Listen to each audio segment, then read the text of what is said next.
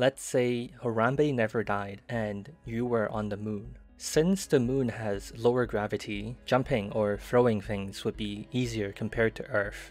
Emulating reality, if we reduce the gravity in TF2, jumping would send us higher and pipes would turn upwards. And the opposite would happen if we increased gravity. So with that in mind, how do you think the payload cart would react? That's right, it should start violently backflipping. Normally, gravity in TF2 defaults to 800. If we change that to -1 million, it first begins ominously floating, and when it reaches the first checkpoint,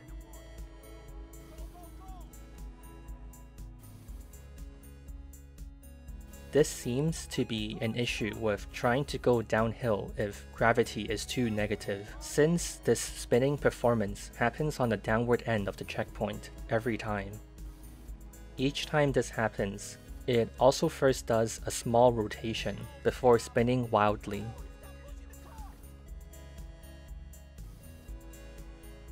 Since the issue is about going downhill, this also happens on the ramp between the second and third checkpoint. But this is somehow not as bad as it gets. Something about this ramp on Badwater Last really upsets the payload.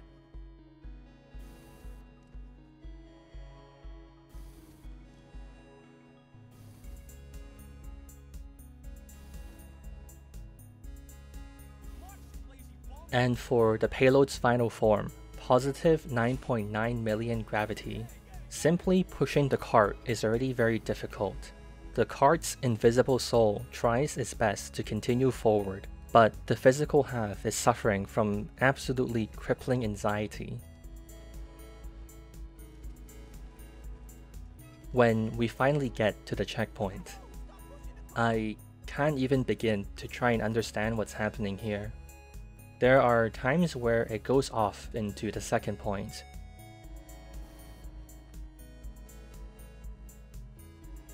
Sometimes it goes back through the tunnel.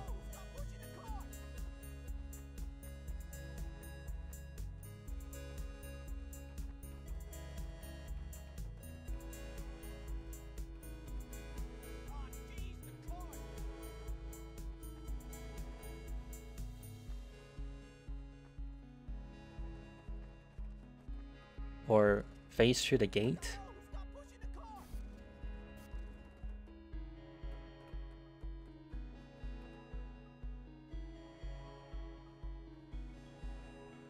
It just has a mind of its own.